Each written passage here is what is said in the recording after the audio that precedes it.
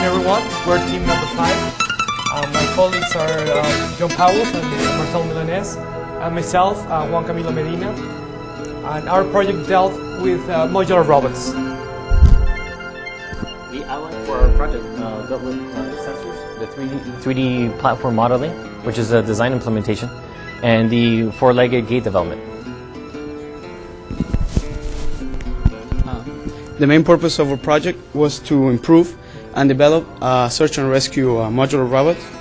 The reason why we choose a modular robot is because they can take any shape in the terrain. We focus in 3 areas in our project. One was actually to keep the modularity of our system. I mean, we didn't want to maintain 2 servers like steps. We actually want to get all the movement from them. In addition to that, we wanted to integrate all the sensors in one platform to simplify our mechanism, and at the end also to improve on the weight of the actual system itself. For the sensor enhancement part, we chose the QT110 touch sensor, which is less expensive than mechanical switches. It only uses a capacitor as an external part, and it operates between 2.5 and 5 volts. This is the schematic for the QT110 touch sensor. Here we ran an experiment using the touch sensor and the actual robot. After running a few simulations, we found out that it best works with humans and metal. Here for the infrared sensors, we chose 4 infrared sensors and placed them in a diamond shape, which gave us the best viewing angle of 120 degrees with a 30-degree overlap.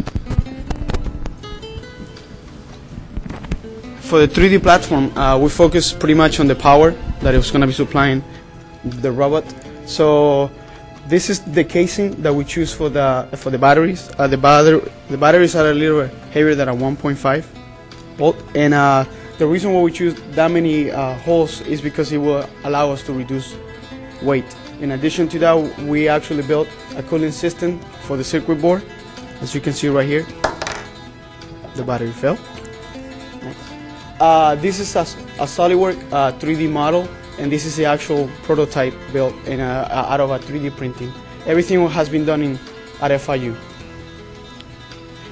This is the lashing mechanism. We actually developed a lashing mechanism for future development, and pretty much what it's going to be doing is going to be attached to the modular robot, and a helicopter will deploy this system.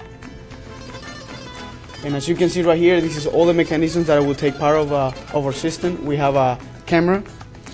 We actually implement 2 cameras. One is going to be for a long range, and one is going to be for a short range. Pretty much trying to simulate what a human being could do. And we're also planning to put a solar panel on the top to feed power to the batteries.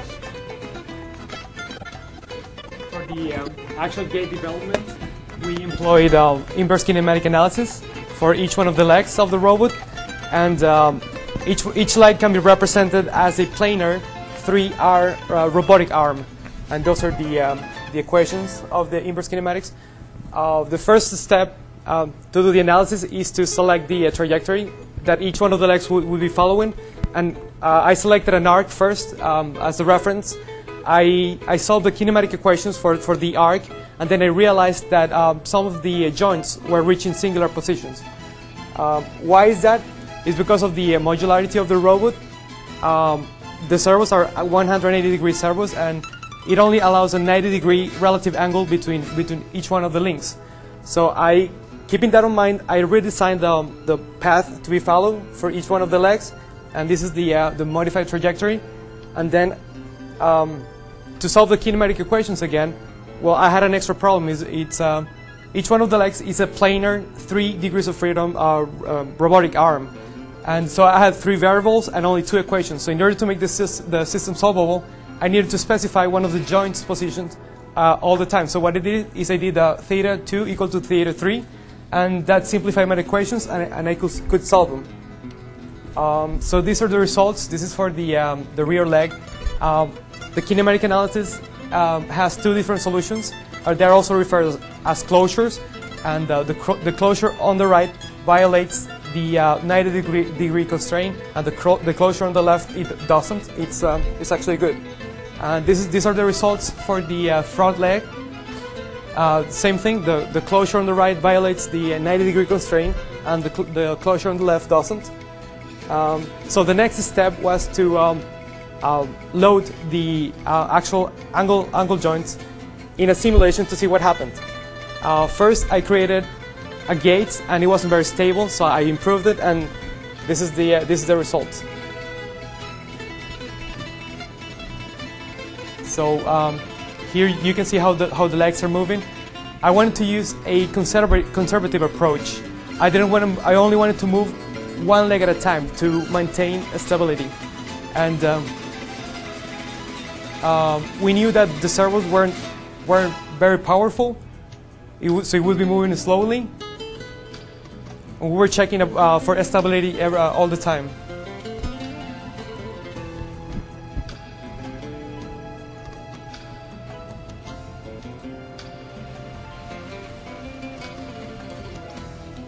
So this is a side view of the walking gate.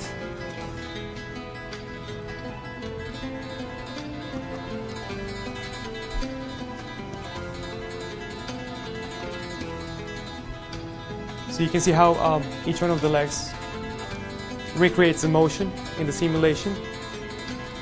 And the idea is that all the joints are going to be moving forward, so all the legs are moving forward, although only one is up in the air, reaching the next position of the gate.